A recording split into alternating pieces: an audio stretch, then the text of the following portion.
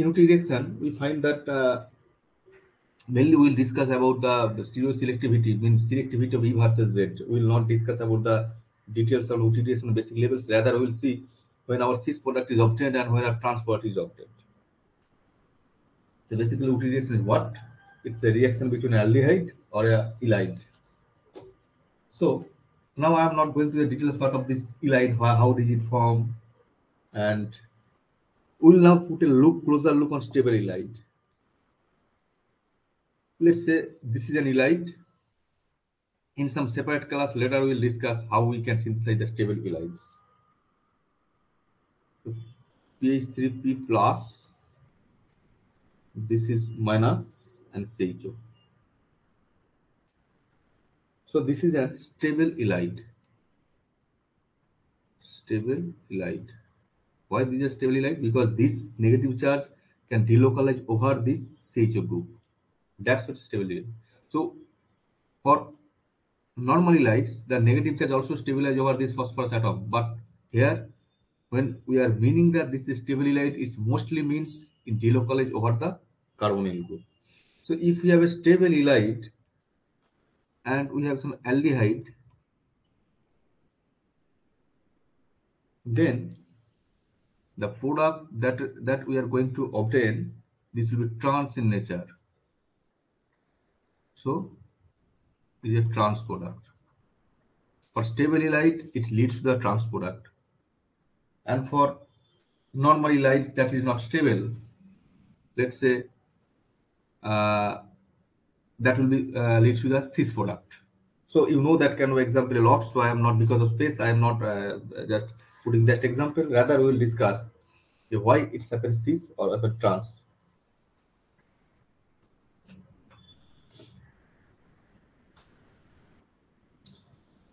So let us understand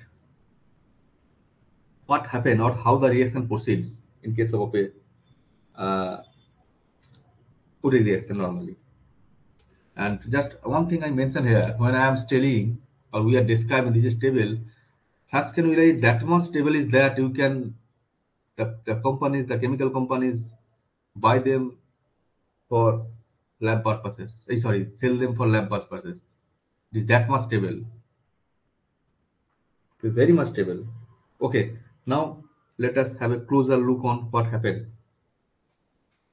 Let us think this is a normal ylides. It is delocalized state. So how does the aldehyde approaches them? So aldehyde approaches the ylide orthogonally.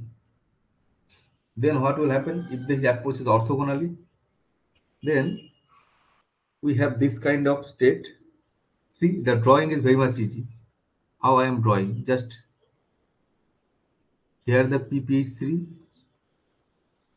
plus we have R group here. This is hydrogen. Now oxygen comes here. Let us put it H for then it will be easier. pH. So pH group is here and here. So basically what will happen? We have a bond between these two.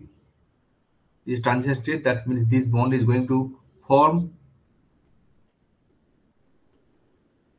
these things.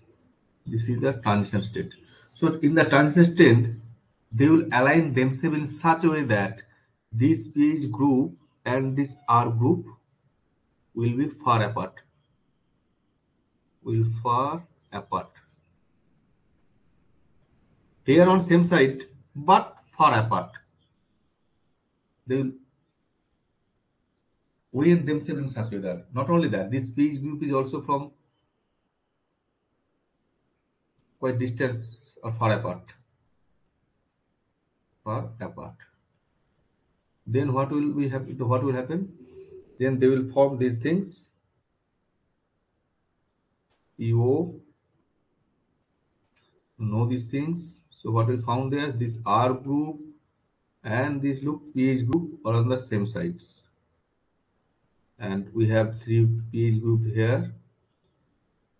pH, pH, pH. And Because of these things, we'll have this alkene R pH. So because they are same side, this four-member oxyphosphatine ring is quite unstable. This is quite unstable, quite unstable. And these things are kinetically controlled because it happens as one shot. This is quite unstable, but because of this kind of alignment of this R group and the pH, but to maintain the distance from the R group, just to satisfy one thing, they just lock in such conformation. So this is very much information. This is kinetically controlled. That is the transition state obtained or derived from the cis or not cis, that derived from the this kind of normal ylides and the aldehydes. It is kinetically controlled. Controlled. Now let us come to the very much interesting point. Now let us consider our initial ylide was very much stable. Think about these things. We think about these things. Uh, Let us, it was our initial ylide. This is Me, CO2 Me, and this is negative PPH3. As this can delocalize over this is quite stable, and we have this RCHO. Now, initially what they will do? They will do similar kinds of kinetically this kind of intermediates for member ring. I am just drawing this in this state. Just these things I am drawing. So this type of things will be also formed here. The so this is the, let's say, CO2Me, and this is R. This is pH. Look, they are projected on the same sides. It's quite unstable. Quite unstable. Now look, the molecules are very clever. They know what to do. Because as this is stable ylides, as this is unstable, this is trying to come back here. That was totally absent in this case. It was one step direct. But as this is unstable, so molecules do not do mistakes. If they do mistakes, then rectify as soon as possible. So it was a mistake by the molecules, misunderstandings. They locked in cis configuration. Now they try to come back to the reactant molecule. And from this reactant molecule, again they will rearrange or reorient themselves to get a trans product. What happens? So during so they will break this oxyphosphatine will break and they will try to come back. Then this ring will be opened up. Let's think there. If this is opened up and if we have a rotation about CC bond, then R and this pH is going to be trans orientation. This is very simple. So they will try to break this complex. So this will be broken out. So now this it is free. When it is rotated, this R group will come here and pH. They are now trans to each other. So in that case, what will be? So they will equilibrated with a lot of forms. It's P, O, C, C. Now CO2Me, and this is pH plus. And as a we will have this trans alkene. Yeah, the this is H, this is pH, and CO2M trans cis. So this is the beautiful chemistry happens here because of the molecular intelligence. That this is lock first time and go away because this is kinetically controlled, and this is thermodynamically controlled. Why this is thermodynamically controlled? Because the initial product is very much stable, commercially available, very much stable. So once they are locked this unstable conformation, they understand okay something is mistake here. Then they go back, they directly go back there from this directly rearrange here, or during this can directly go to here also. Means this PO bond breaks and there is a rearrange CC bond rotation. Again they relock. So this is the trans conformation. So this is see This CO2 Me and pH now apart from each other, so they are stable. These four member ring are stable, whereas this was quite unstable. That's why when we have the elide stabilized, we'll end up with a trans product. And when we have a elide unstable, mean unstable with respect to what? This elide, then we will have the cis product. So this is a fantastic phenomenon that happens in Wittig reactions. Here, I will discuss one more things here that we normally do not touch. It is a part of also stabilized elide. These new elides, let us about things we are not putting emphasis. Let us take an example for this. Also, I give an example. Just leave that part. So think about these elides. P double bond O, OET, OET, double bond O, CO2.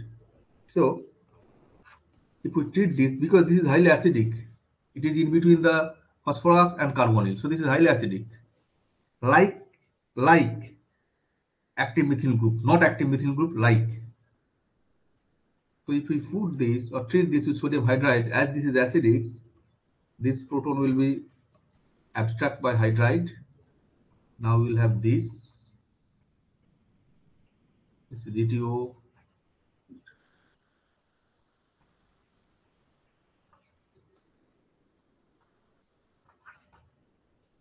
And so this is stable.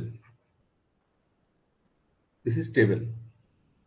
Stable what? Phosphoronate ester. Like boronate ester, phosphoronate ester. Phosphonate ester. So this is stable. Phosphonate ester. So as this is phosphonate ester, now if I do a Wittig reactions with this, let's about think these things, then what will be the product? Now we learn that if the Wittig reactions means from the it happens from the stable elides, then we'll have the trans product. So CO2 trans. That's the beauty of these reactions. As it is deriving from the stable elide, so it leads to a trans product. And this is a very much fantastic name reaction. Also, if you remember this scientist, three scientists, this is Horner,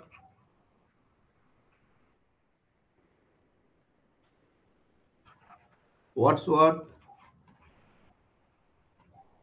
Emmons reactions.